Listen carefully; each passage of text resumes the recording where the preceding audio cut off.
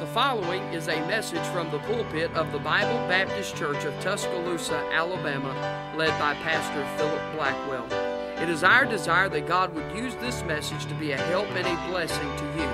If you're looking for a traditional church where Christ is preeminent and the membership is family, we invite you to come and be our guest. Now may God bless you as you listen.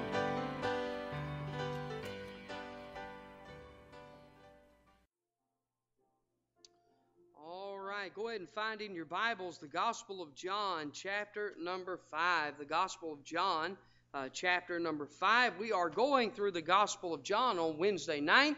We are calling it the Gospel of Glory, and it's in the Gospel of John that we see the Lord Jesus Christ as the Son of God in all His glory. And so here we're in John chapter number 5. Last week we began the lesson, but we didn't get past the first point. But I believe tonight we're going to try to get through the rest of John chapter number 5 this evening. Well, if you found your place, let's stand out of love and respect for the Word of God. And we're not going to read all the verses all the way down through verse 47. But I do want to read just a couple of verses here in John chapter 5 to get us familiar with the text again. Then I'll make a few of the introductory remarks and we'll get right into the lesson tonight. The Gospel of John chapter number 5 and verse number 16. It says, "And therefore did the Jews persecute Jesus and sought to slay him, because he had done these things on the Sabbath day. But Jesus answered them, My Father worketh hitherto, and I work. Therefore the Jews sought the more to kill him, because not only had he broken the Sabbath, but said that God was his Father, making himself equal with God." Notice there in verse number 17, Jesus calls God my Father. And then in verse number 18, the Jews were mad at him because he said also that God was his Father, making himself equal with God. And so tonight we're going to continue our thought on the Son of God. It's in this portion of Scripture that Jesus proves beyond any shadow of a doubt that he is who he said he was. So let's pray tonight. Lord, we sure love you, and we are thankful tonight that we get to gather together in church, and Lord, we get to read your word. And Father, I'm thankful tonight that as we read your word, we can trust everything that is contained therein, for it's not the word of man, but it is the very word of God. And so, Lord, I pray tonight that as we try to preach the Word of God, as we try to, Lord, give that which you have given to us, God, I pray that we'd be a help, and God, we'd be a blessing to every person that's in this room. Lord, my desire is not just to have a Wednesday night Bible study just for the sake to say we've been in church on a Wednesday night. God, I desire that you might meet with us. Lord, I'm so thankful for the prayer time. I'm so thankful for the singing and everything else that we've done this far. But Lord, I pray that as we begin to enter into this most important time of the service, Lord, that your Spirit would work in this place. And Lord, that we'd hear what you're trying to tell us through the Scriptures. Lord, I know tonight that each person that's here is probably tired. They probably have had a very busy day. But God, they're in church on a Wednesday night because they wanted to hear from you. And Lord, tonight I pray that this would not be a fruitless time, but God, I pray it would be a very fruitful time as we look into your word. Now, God, I pray you'd fill me with your Spirit. God, I pray you'd give me your words. And God, I pray you'd help me to say that which will be good to the use of edifying tonight. Lord, we ask these things in Jesus' name. Amen. You may be seated this evening.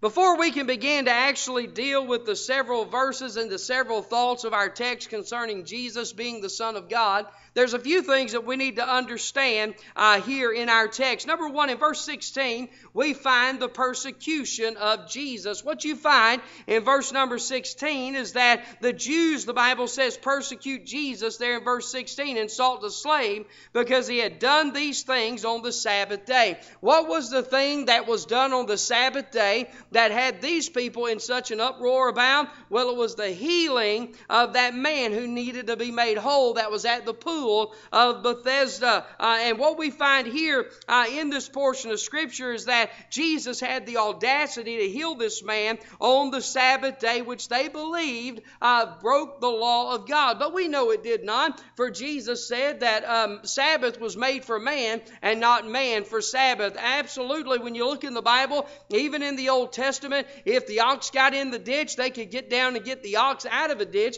And if you can think about it this way, if you can pull an ox up out of the ditch on a Sabbath, how much more can someone be healed by God on the Sabbath day, and it should not be a problem? They had more compassion on their animals than they did on people, and that is a great error, and we find that even in our day today. And so here we find Jesus was being persecuted because he healed this man on the Sabbath. And then in verse 17, we see the proclamation by Jesus. Jesus is going to proclaim that God was his Father. And the Bible says there in verse 17, but Jesus answered them, my Father worketh, hitherto I work. And so we find there is Jesus is making God his Father, or he's stating that God is his Father. And because of this, we find the problem with Jesus in verse 18. Yes, they were upset because he had healed on the Sabbath day, but they were much more upset because now he had made himself equal with God by saying that he was the Son of God, because God was his Father.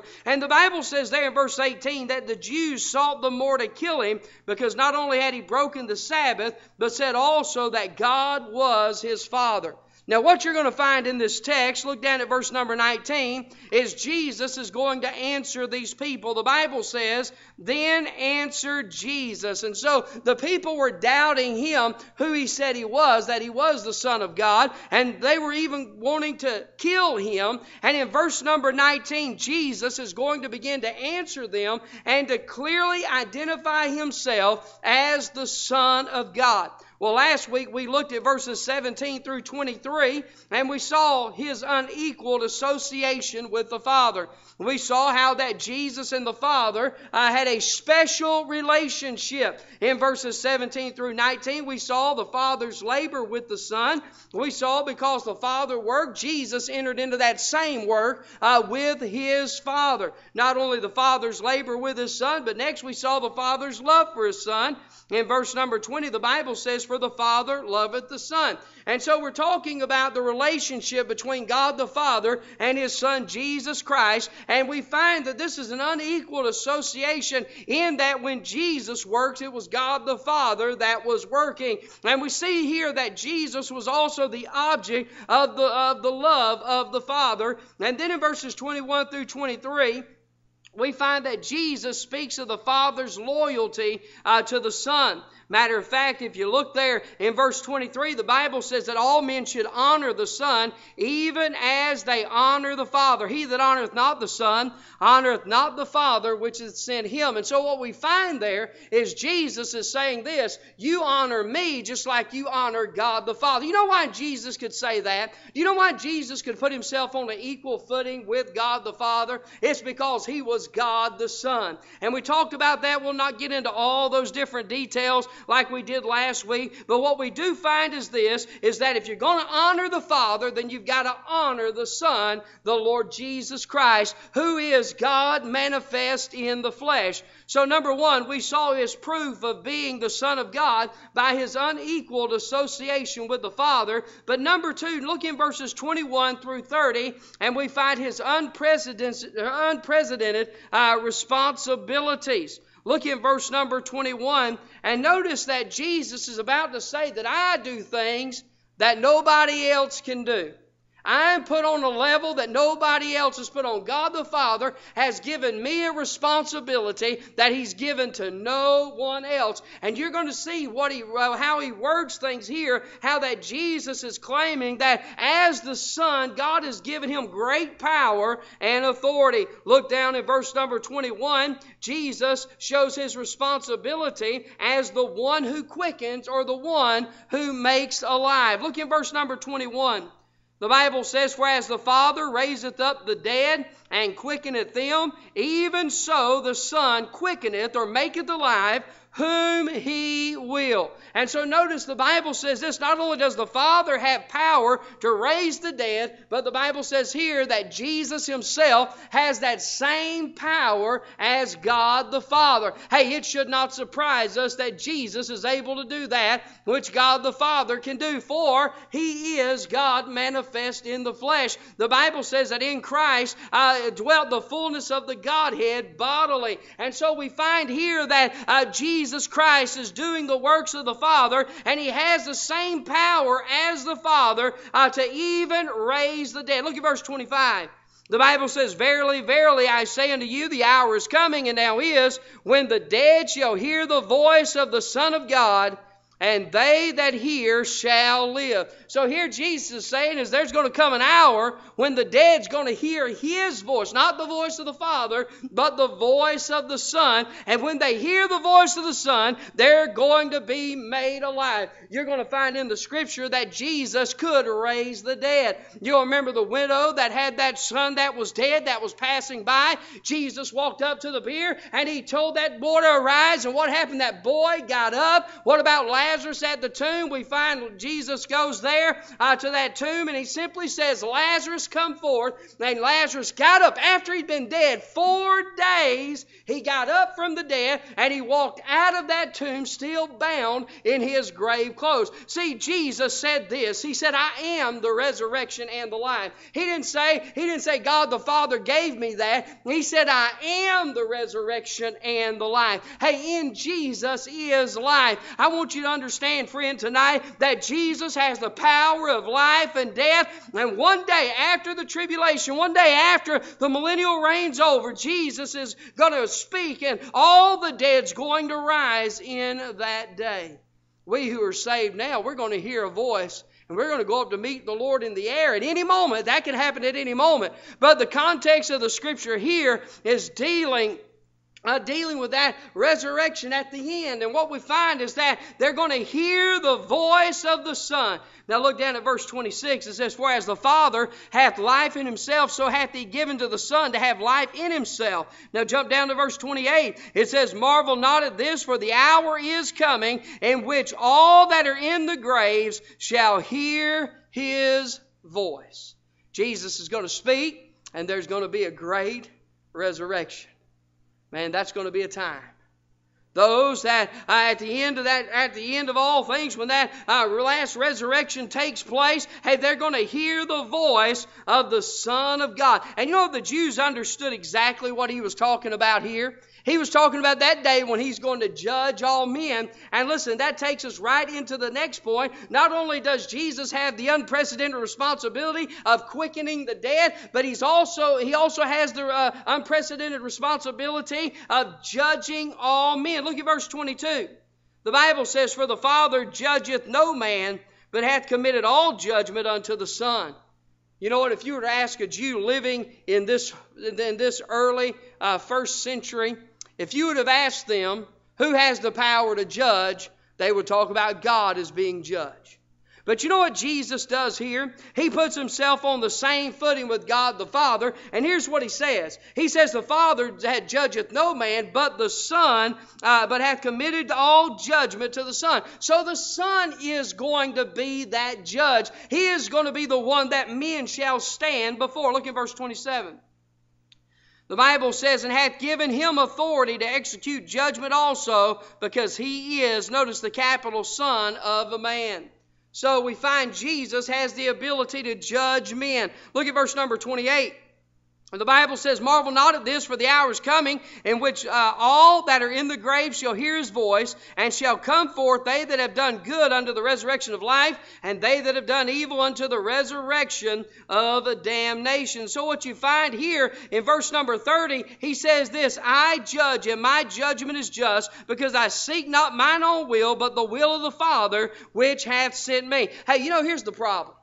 Jesus was saying this one day. You're judging me now saying that what I'm saying is not true, but one day I'm going to stand in judgment of you. Have you ever heard someone make this statement? God's my judge. And they say it almost as if they're thumbing their nose at righteousness in the Bible. Have you ever heard someone say that? God's my judge. You know what? That is true, but it's going to be Jesus Christ, and that ought to scare you to death. Hey, a man being your judge shouldn't scare you because that man has no power. But if you know Jesus Christ is your judge, that ought to put the fear of God in your heart, knowing because Jesus knows everything about us. And what he was saying here is that I'm going to be the one that is going to judge. I'm the one that's going to stand or sit on that judgment seat. I'm the one that's going to pronounce a guilty verdict. And so we find him as the one who judges. But I want you to see this. Jump down to verse 24.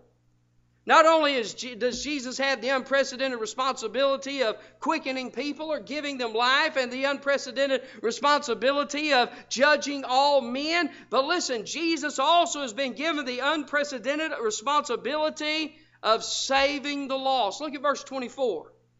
The Bible says this, "Verily, verily, I say unto you, he that heareth my word and believeth on him that sent me hath everlasting life, and shall not come into condemnation, but is passed from death unto life." You know what that verse is talking about? It's talking about the power of Jesus to save. Hey, Jesus came and Jesus spoke his word, and he's saying anybody that believeth my word, they're going to pass from death unto life. They're going to be given eternal life. You know, oftentimes religion teaches men that if they're good enough, they'll get to go to heaven. That's not what Jesus says. Jesus simply says, believe on him that sent me, and you'll have everlasting life and not come into condemnation. But then at that moment you believe, you're passed from death unto life. Do you understand that before a person is saved, they're dead men walking? Their spirit, the Bible says, is dead on the inside. And you know what? The Bible teaches also that they're under condemnation, waiting judgment.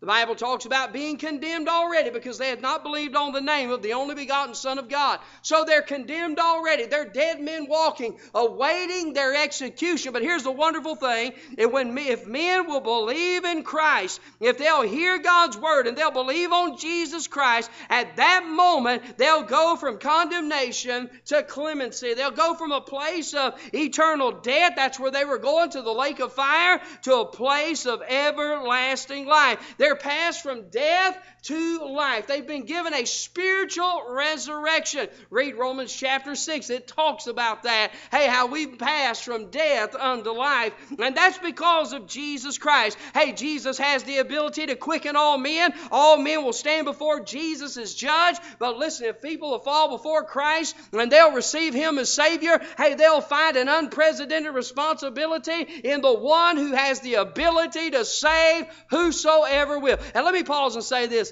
I'm thankful that Jesus says that whosoever will may come. I'm thankful that he tells us that he that heareth my word, that's the only qualifier on this thing. He doesn't say that God has chosen some for heaven and some for hell. He just simply says, he that heareth my word and believeth on him that sent me hath everlasting life. And friend, that is God's qualifier. It's not about church attendance. That doesn't get you to heaven. It's not about trying to be good and living a good life, though all Christians ought to do that after salvation. It's about coming to Christ and trusting in him who's able to save our soul. Matter of fact, the Bible says that he's able to save to the uttermost those that come to God by him. Hey friend, that's the Savior we have. Now you've got to understand, when Jesus was preaching this message, he was preaching it to a bunch of religious people that were trying to rely on their works to get them to heaven. They were trying to be good enough to please God. And you know what Jesus just did in verses 21 through 30? He basically tells them, you're not good enough. Your religion's not going to get you to heaven. Hey, the only thing that'll get you to heaven is coming through me. Friend, I'm going to tell you, the first few points probably made these religious folks mad, but this second point really began to get them upset. Because now Jesus had the audacity to say that you don't have to go down to the temple. You don't have to offer up sacrifices. You don't have to do all these religious works. Hey, you just believe on me. So we see his unprecedented responsibilities. But number 3, notice, not only does his unequaled association prove him to be the Son of God, number 2, his unprecedented responsibilities prove him to be the Son of God, but number 3, notice his unparalleled witnesses prove that he was the Son of God. Now, what you'll notice in verses 31 and 32 is that Jesus is not wanting people to believe him according to the witness of his own mouth. Proverbs 20 and verse 6 says this, most men will proclaim every one his own goodness, but a faithful man who can find. See, it's easy for us to praise ourselves, but you know what? That's not where the witness comes from. Any man can praise his own self and talk about his own goodness, but listen, it does not matter. The Bible says if we commend ourselves, what matters is if God commends us. And so what we're going to find in these verses is that Jesus is going to give 4 witnesses. He's going to call 4 witnesses to the witness stand, and they're going to speak and witness and testify that he is the Son of God. Now, who are these witnesses? Well, number 1, he calls John the Baptist, the forerunner, to the witness stand. Look in verse number 32, or actually 31. It says, I can of mine own self do nothing. As I hear, I judge, and my judgment is just, because I seek not mine own will, but the will of the Father which hath sent me. If I bear witness of my, let me read that again. If I bear witness of myself, my witness is not true. There is another that beareth witness of me, and I know that the witness which he witnesseth of me is true. Ye sent unto John, and he bare witness unto the truth.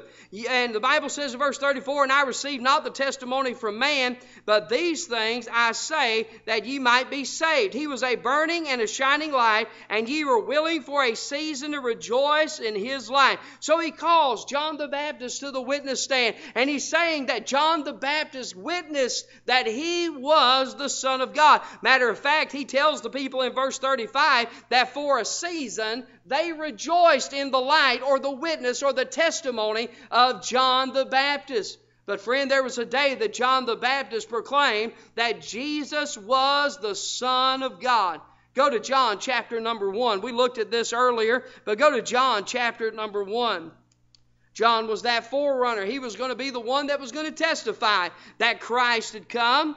And we find that John is going to witness that Jesus is the Son of God. Take your Bible, please, and let's jump down all the way down to verse number 29.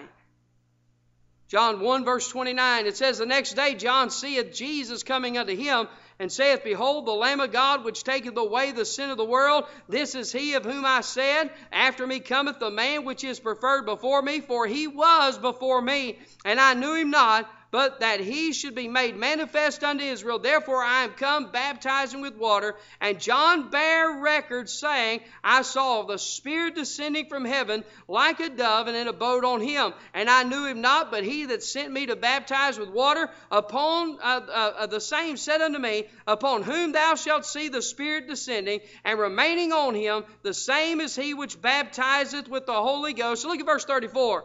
And I saw and bare record that this was the Son of God. And so he says, I called John the Baptist to the witness stand. John the Baptist there on that in that Jordan, by that Jordan River, he sees Jesus Christ, and he proclaims that Jesus is the Son of God. There's a second witness, and that's the witness of his miracles. Look down at verse number 36. He says, But I have a greater witness than that of John. Wow, a greater witness than John the Baptist? Even Herod revered John the Baptist. But notice he says, I have a greater witness than that of John. For the works which my Father hath given me to finish, the same works that I do bear witness of me, that the Father hath sent me. You know what he's saying? The works that I do bear witness that God is my Father. What was his works? Well, we just saw in John chapter 5 how he healed a man there. And we'll see many more miracles that Jesus will do as we continue going throughout the Gospel of John. He turned water into wine, you remember that. And many other things he's already done to this point in his ministry. And here's what he's saying. He's saying, all the miracles that I perform testify to the fact that I am the Son of God. And that's exactly what his miracles did. They testified of who he was. Look in John chapter number 10. You're already there, so go to John 10. And look what the Bible says here in John 10 and verse number 25. He's going to say the same things that he's saying here in John 5.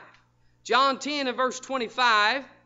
Jump back to verse number 24. John 10 verse 24. This was after another healing that he had done. He had made a man who was blind. He gave him the ability to see.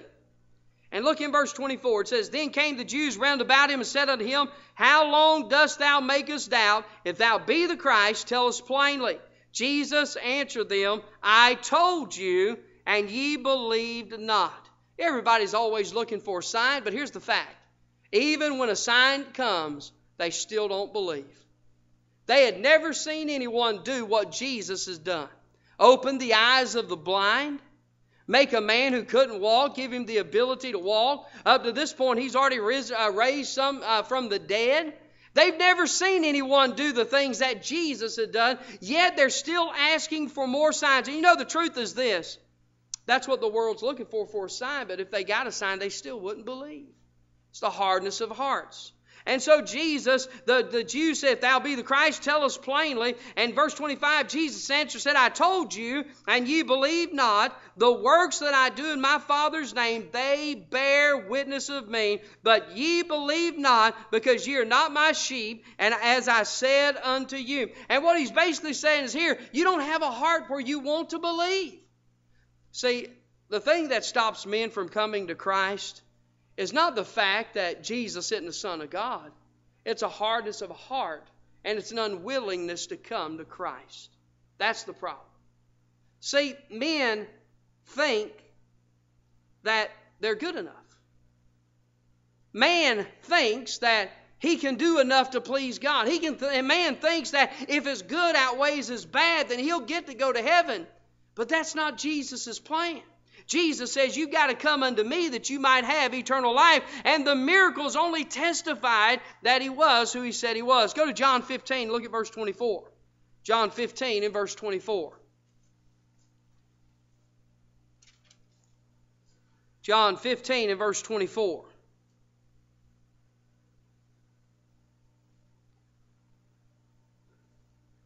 Look back at verse 23. Well, there's so many verses here in John 15 that we could read, but let's just jump back to verse number 23. It says, He that hateth me hateth my Father also. You remember Jesus said, if you honor me like you honor the Father. Did you see that in John 5 where we were just at?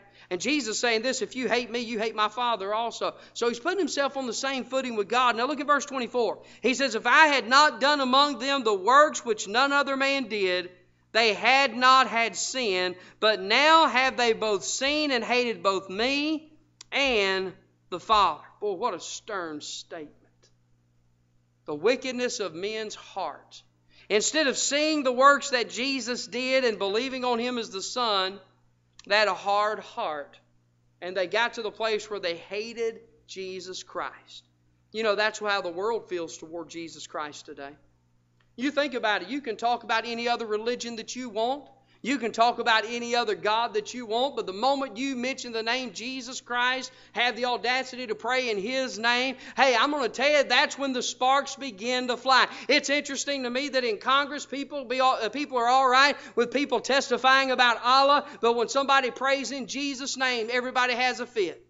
It's amazing to me. You know why? Because the other gods are not gods. And whenever someone says the name Jesus, it convicts the hearts of sinful men. Because they understand on the inside that one day they will stand before God and stand before Jesus Christ His Son, and they will give an account. So we see His unparalleled witnesses, the witness of the forerunner, the witnesses of the miracles. And then we find the third witness Jesus calls to the witness stand, and that's the witness of the Father. Look down at verse number 37. Now, I don't want you to miss these two verses because you can have no greater testimony than God the Father speaking on your behalf. Yet that's exactly what's happened. Look what the Bible says here in verse 37. And the Father Himself, which hath sent me, hath borne witness of me. So now Jesus is saying, my Father has already borne witness of who I am. says in verse 37, ye have neither heard his voice at any time, nor seen his shape, and ye have not heard his word abiding in you, for whom he hath sent, him ye believe not. And so notice, what are the witnesses, are the witness of the Father? Well, I wrote this, or I actually copied this. A friend of mine, James Raspberry, wrote this about these verses. And I'm going to read it to you because he wrote it better than I could say it. All right, so I want to read it to you. Dr. James Raspberry wrote this concerning these verses. He said, when did the Father testify concerning Jesus? Well, he sent his angelic messages before the conception of John the Baptist concerning the Messiah's appearance. So before John was born, there was a witness that Messiah was coming. He sent an angelic messenger to Mary before her conception. Did he not? That she was going to be the mother, of the Savior of the world, stating that her son would be the Son of God and the Christ. He spoke to Joseph in a dream concerning his son. Here's what's interesting to me as well. Not one time in the Bible do you find the Bible saying that Joseph is the father of Jesus Christ. You'll find where men suppose, the Bible says, that Joseph was his father, but you don't find one reference in the Bible to Joseph being the father of Jesus. You know why? Because he wasn't the father of Jesus. God the Father was. Notice he sent his angelic messengers at the birth of Jesus, who announced that Christ, the Son of God, was born. He directed wise men from the east who declared that Christ was born. He spoke directly on Christ's behalf twice at his baptism and at his transfiguration. This is my beloved Son, in whom I'm well pleased. Hear ye him. Hey, God the Father out of heaven spoke. And people that were around heard him speak. He gave witness that Jesus is the Son of God. So you've got the witness of the forerunner, you've got the witness of miracles, you've got the witness of the Father, but last, you've got the witness of the Scriptures, and this is the greatest witness of them all. Look what the Bible says in verse 39, please. Jesus says this, search the Scriptures. You know what he's talking about there? The New Testament hadn't been written. He's talking about the Old Testament Scriptures. He's talking about Genesis all the way to Malachi. He says, search the Scriptures, for in them ye think ye have eternal life. He's saying you're trusting in the Old Testament. You're looking at those and you're thinking that you have eternal life. But notice what he goes on to say. And they are they which testify of me. So he's saying that the Word of God in the Old Testament testifies of him. So here's the fact of the matter. The Scriptures gave witness of Jesus Christ from Genesis to Revelation. I believe that in just about every book of the Old Testament, you can find a picture of Jesus Christ. Somewhere in that.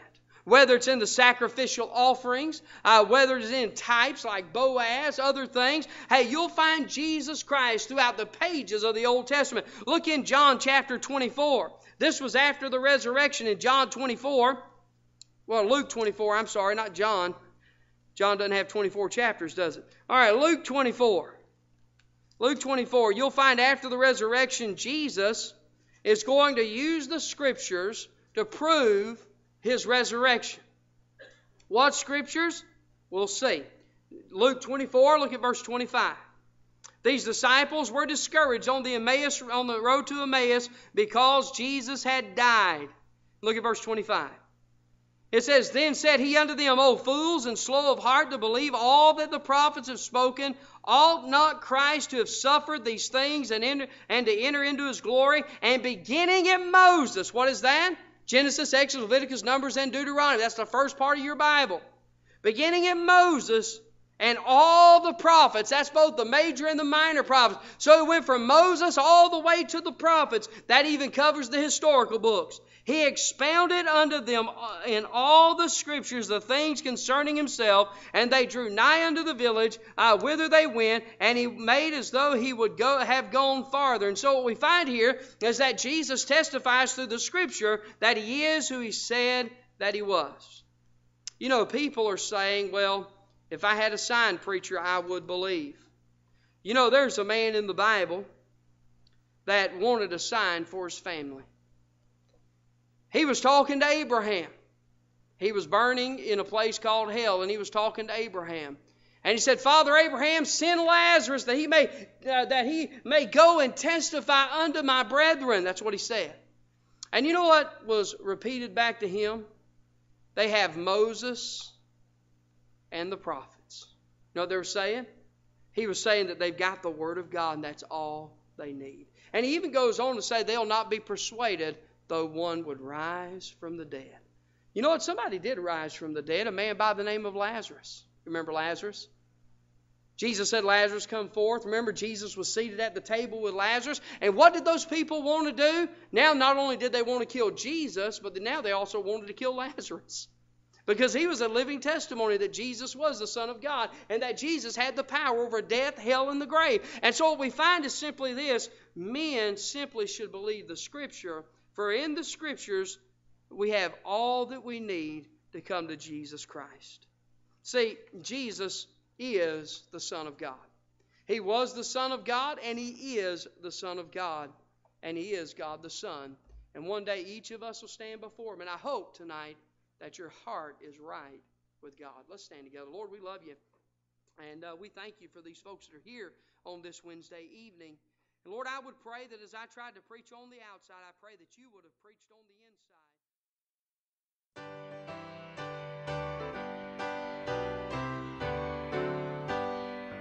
Thank you for listening to this message today. It is our prayer that this sermon fed your soul, lifted your spirit, and encouraged you in your walk with God. And as we conclude, please remember there's always a place for you at Bible Baptist Church.